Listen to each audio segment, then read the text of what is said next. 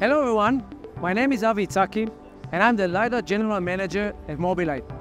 I'm excited to bring to the IA Mobility Conference the best-in-class FMCW LiDAR that will enable safer autonomous driving due to its unique sensing capability. As you can see behind me, FMCW LiDAR measures a radial speed, which is Doppler. It does it per point and very accurately, allowing the perception layer to create a much more robust detection, tracking, classification of the surrounding.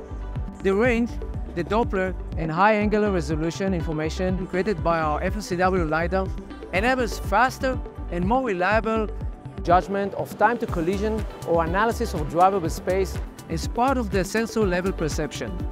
In addition, our FMCW technology in signal processing also enables longer range detection and in more challenging conditions. It's immune to interfaces in low sun and other LiDARs operating in the proximity, light fog, and other weather conditions.